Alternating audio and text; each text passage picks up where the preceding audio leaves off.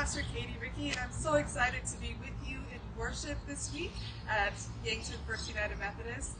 And we are outdoors again in our lovely, sunny parking lot. And so we just had a few things that we wanted to remind you to help you to have a comfortable and wonderful worship experience. And the first is to bring your own chairs.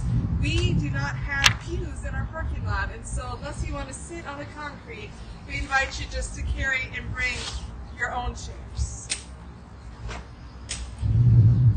You know, another great thing to have out here in the sun would be an umbrella. Look at the difference that made. That is a lot nicer. It's a lot nicer. So you bring your own umbrella if you have one. Even if you have one of those pop-up tents, bring one of those along. Those work great in our parking lot as well. Yes, you'd be welcome to do that. And also don't forget sunscreen. It is sunny out. We will be out here for probably around an hour. And so we want to make sure that you're also being safe with sunscreen as well. And then last but not least, make sure you're maintaining those safe social distances.